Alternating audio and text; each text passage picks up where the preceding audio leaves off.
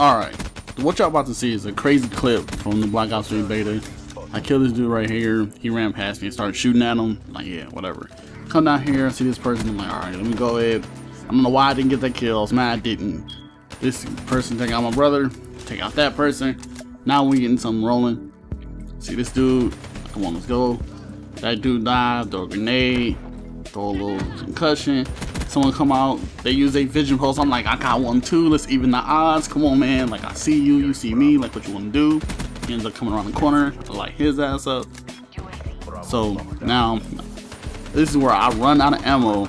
I'm like, uh-oh. Like, what am I gonna do? I'm just like, oh damn. They're throwing grenades. They throwing flashes. I'm already hurt, and I'm like, man, this is a wrap. Like, before I go, I'm gonna slap the shit out of somebody. And I'm like, back. I'm like, oh. And I'm like, okay, get the gun, get the gun, like, shoot. And I'm like, how the hell did I live? Oh, I don't even know what to do with myself.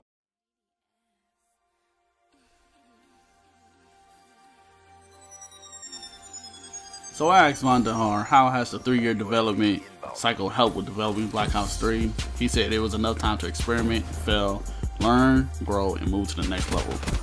And after playing the beta, man, I gotta say, I agree with him. I like the beta. I know a lot of people like the beta, but I'm pretty sure, like myself, everybody else wasn't expecting this.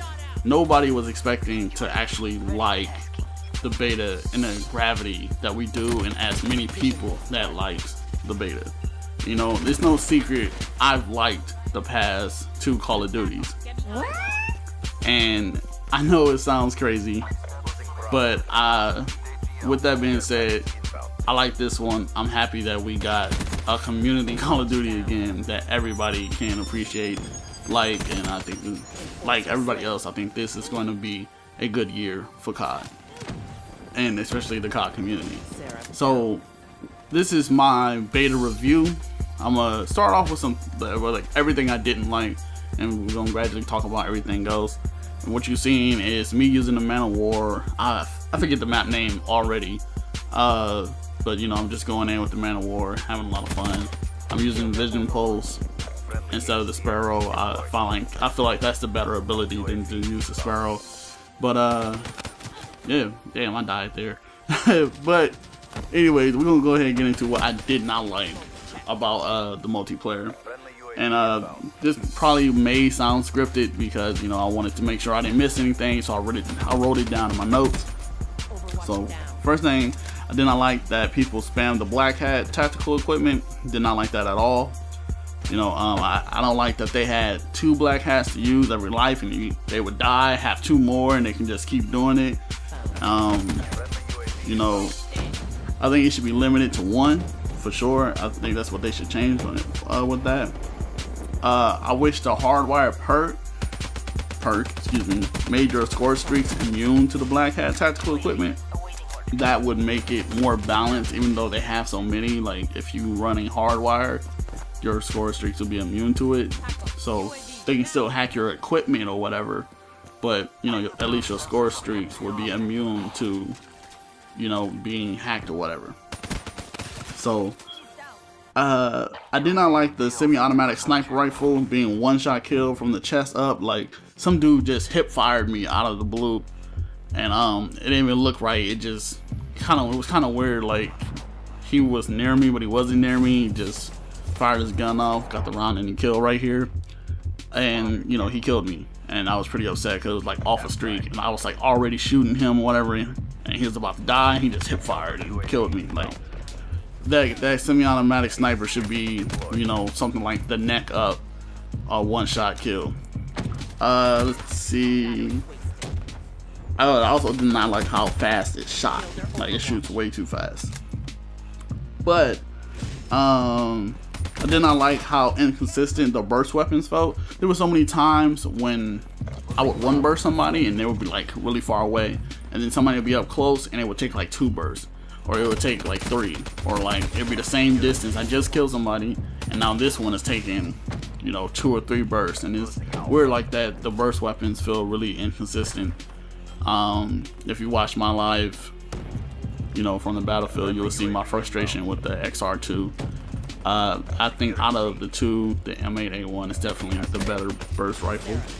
Let's see. I did not like how some of the specialist abilities were useless. Like the kinetic armor, that thing was like bad. Like you would turn it on and it almost felt like you will lose it as fast as you like use the power or whatever. I think the duration of that needs to be increased a lot.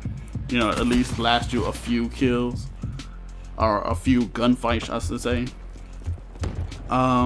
Let's see. I don't like that the Spectre camo, it doesn't last long at all. And not only does it not last long, but you don't stay cloaked while you're shooting. And what I think they should do is increase the duration. And you know, when you're shooting, you appear, but when you're not shooting anymore, you disappear again. As long as the, you know, the power lasts or whatever. I think that's definitely something what they should do with all that.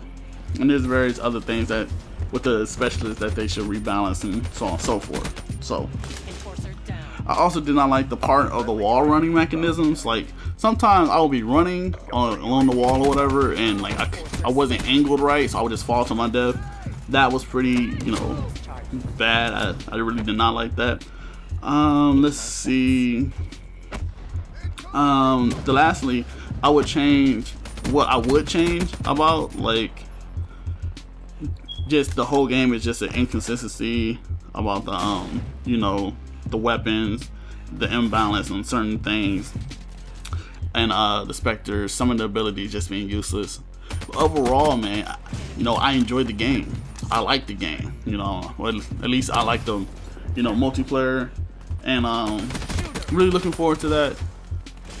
As far as spawns go, I really didn't have any bad spawns. It was one time I spawned on somebody and I was kind of messed up for that person, but for the most part the spawns were pretty good. Maybe a little tweaks here and there maybe needed. I did not really lag, you know, I lagged every so often, and when I did, it was like one game, it was like an anomaly, like why am I lagging?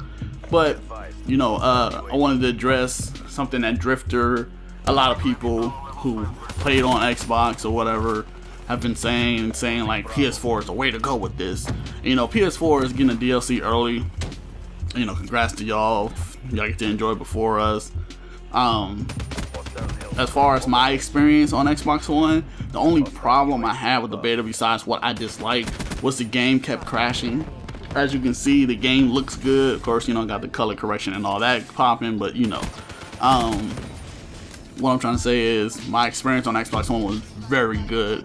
Got the round winning kill again using that vision post. But yeah, I mean, I didn't really lag. Besides the game crashing, the graphics of the game and all that, like my experience on Xbox One was top notch. Like, you know, I wish the game didn't crash as much as it did, but I mean, it's pretty good, you know.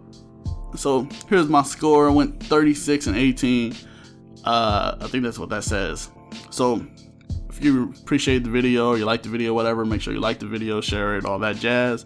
Really appreciate all the feedback. Make sure you check out some videos that you haven't seen. With all that being said, man, I'll catch y'all later.